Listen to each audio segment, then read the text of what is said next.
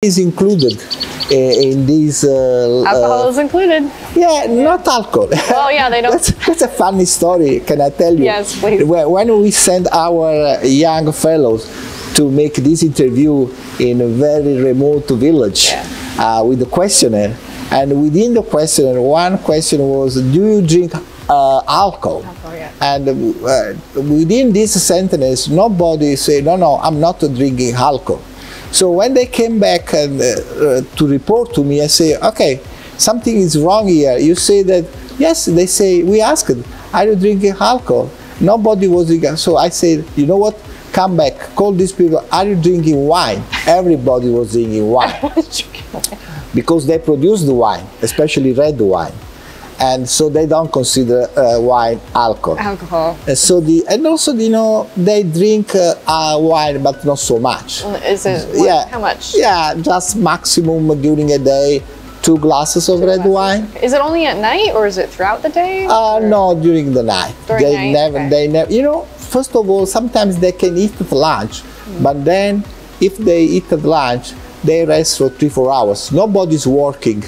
So their working time is between 6 a.m. in the morning until noon. Then they have a kind of a siesta or relax for, and you know, and then they restart a little bit to work, and they go to bed at 6 o'clock. They never watch TV. They don't need TV. You know, they are quite, you know, usual and kind of daily life that is common for these people. Yeah. And they are happy for small things. So, and again, coming on the diet, they really don't, sometimes they eat a little bit of pork. They eat pork? Yes, and that's interesting, right? Yeah. Because, you know, people, they think that pork is not included in the Mediterranean diet. Yeah. But it was the only meat they were eating in Sardinia, in Cilento, but also here in Okinawa. Yeah. I became aware that the only meat is from pork. Yep.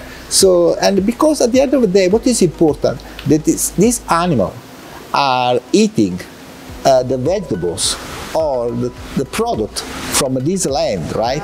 So when you eat this animal, you indirectly are eating. Yeah. And this is what we are able now to measure, the effect of eating with some product on our blood we call metabolomics. That is the way that you can measure, based on what you eat, which are the products that you can detect in the blood and see if you have kind of a propensity to develop diabetes or not. And this is what is special, especially in cooperation with the Lund University in Sweden. What we did a 2 interesting study. First of all, we went to compare middle-aged people from Malmo in Sweden and from Cilento. 1,000 subjects from Malmo and 800 subjects from Cilento.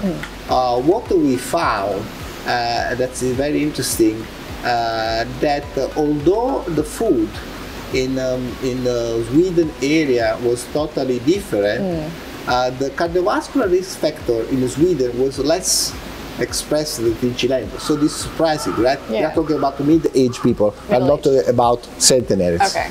So, and because in Cilento they totally changed their food habits.